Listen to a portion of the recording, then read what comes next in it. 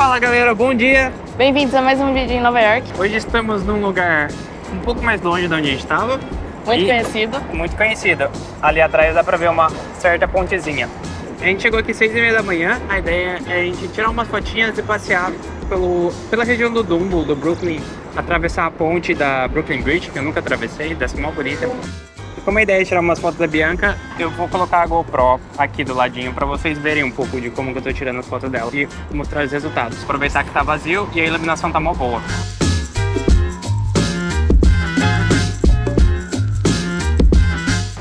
Pronto, agora estou com as mãos livres. Bianca aqui, nossa modelo. Bora tirar foto. E a ideia aqui é tirar foto debaixo da ponte, pra você ter uma visão bem legal da ponte, e o arco forma o Empire State atrás. Nossa, a luz refletida aqui tá mó boa, vem um pouquinho, aí, tá ótimo.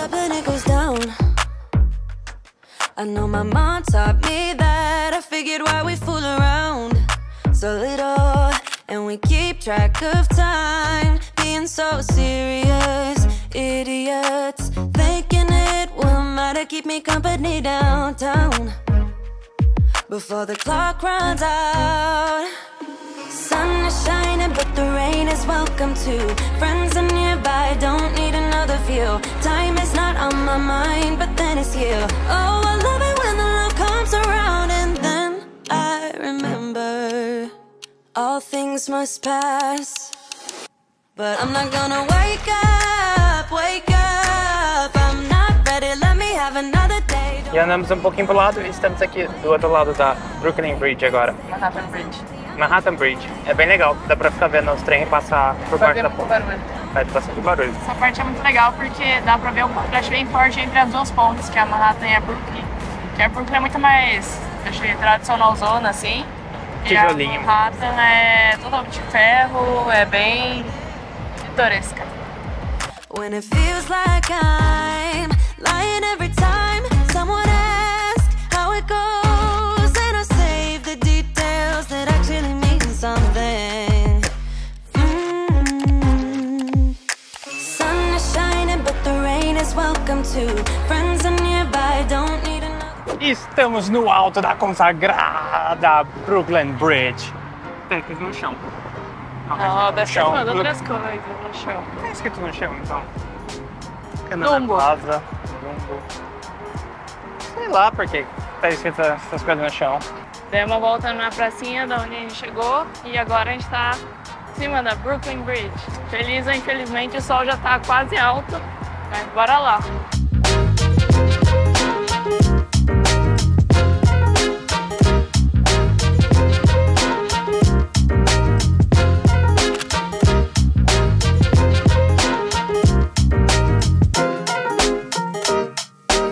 Fato curioso é que o pai que projetou, ele morreu antes da ponte ser construída. Então tem o John Roebling, que morreu em 1869, e quem terminou é o Washington Roebling, o filho dele. Legal que também dá pra ver, além de todo o skyline de Manhattan, você vê todos os prédios icônicos. One World aqui, Empire State aqui, o Chrysler lá no fundo. Trilha sonora. Você vindo pra Nova York, você vai ouvir as mesmas músicas pra todo lugar. Principalmente esses pontos turísticos, só toca aquela em New York, concrete jungle dream is made of. Você vai ver essa música umas 100 vezes por dia. Mas fazer o quê? Estamos em Nova York, né? Em New York, New York.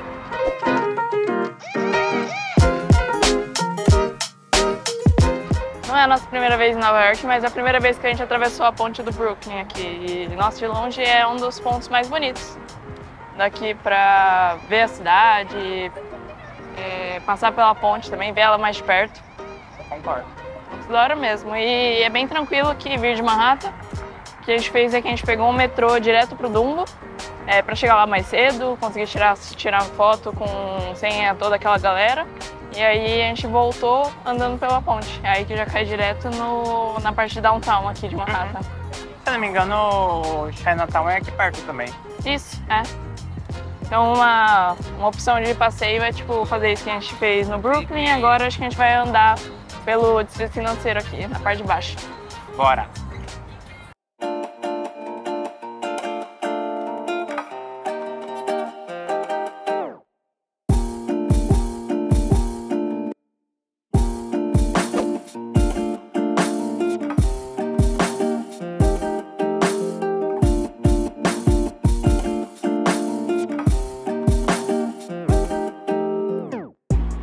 aqui o Oculus é uma estrutura bem recente e tem uma estação de metrô aqui dentro e um shopping.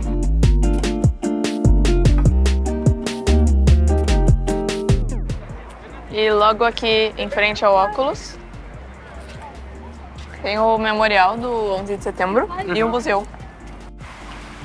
Também no lugar onde estava cada uma das torres do atentado, eles criaram essa piscina. Não é uma piscina, né? Uma fonte. Uma fonte. Uma fonte que tem o nome de todas as pessoas que perderam a vida por causa do atentado.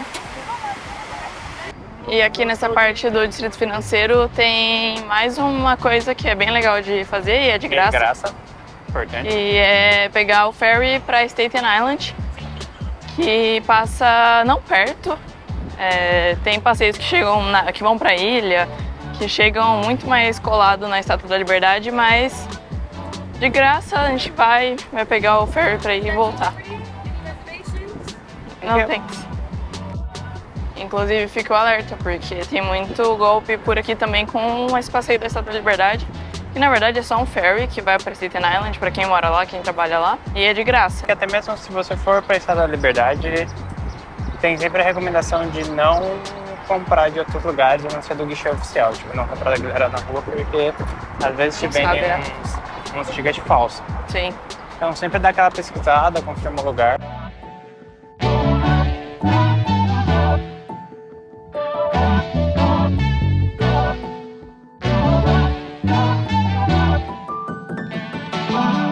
E chegamos no ponto onde sai o ferry para Staten Island. É meio difícil você não ver, porque tem um Staten Island escrito enorme aqui.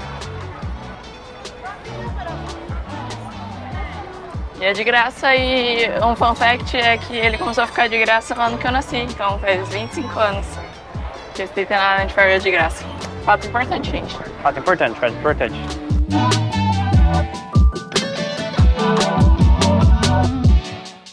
Ah, ali tem os horários. O próximo sai meio-dia. Ah, vai ter um agora, uma. É, tem um daqui a 7 minutos a uma. Filona de todo mundo pra pegar.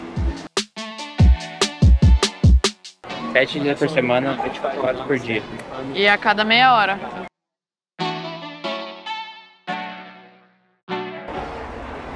Dizem que o rolê é ficar do lado direito pra ver mais a estátua. Vamos ver se a dica tava certa. Já tô vendo ela daqui, ó. Ah, já estamos vendo a estátua. Tem que ficar do lado direito. A não ser que o barco vire, né?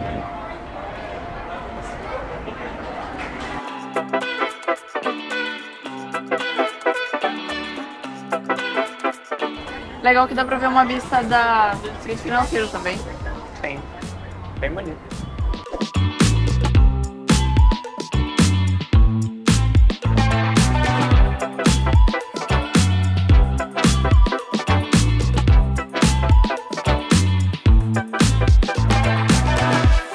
Da outra vez que a gente veio pra cá, a gente fez o passeio da Estatua da Liberdade ali, que passa... que tem o trajeto, né, de ida e volta pra Manhattan. Você desce lá, né? Desce lá na ilha, você consegue ver a Estatua da Liberdade de pertinho. Pra subir você tem que pagar extra, mas só o passeio pra lá já vale super a pena. Tem um museu também que conta a história dela. É bem massa, vale super a pena. Depois dá pra parar na outra ilha, tem história sobre a migração, mas a gente acabou não indo porque estávamos bem cansados. É, a gente tava bem cansado também.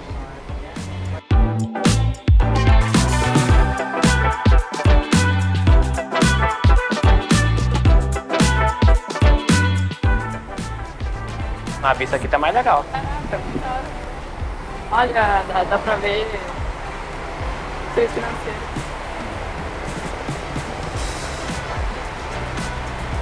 Nossa, eu achei que eu tava bem mais longe da estátua. É muito bom. Bem per graça. É, então, e dá pra você ver de vários pontos do... Pô, a galera fala pra ficar lá direito, mas se você ficar aqui no deck atrás, dá pra ter uma vista melhor da cidade e da estátua também. Sim. Legal. 20 minutinhos e chegamos em Staten Island. Todo mundo tem que descer do ferry E pra subir de novo. subir de novo. Saímos ali, já dá a voltinha e você já pega o ferry de volta.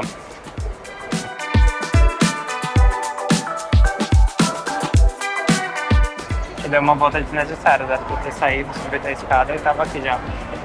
No total deve ser tipo um passeio de 40 minutos, né? 20 pra ir, 20 pra voltar. Quer dizer, 50, vai, uns 10 de espera entre um e outro.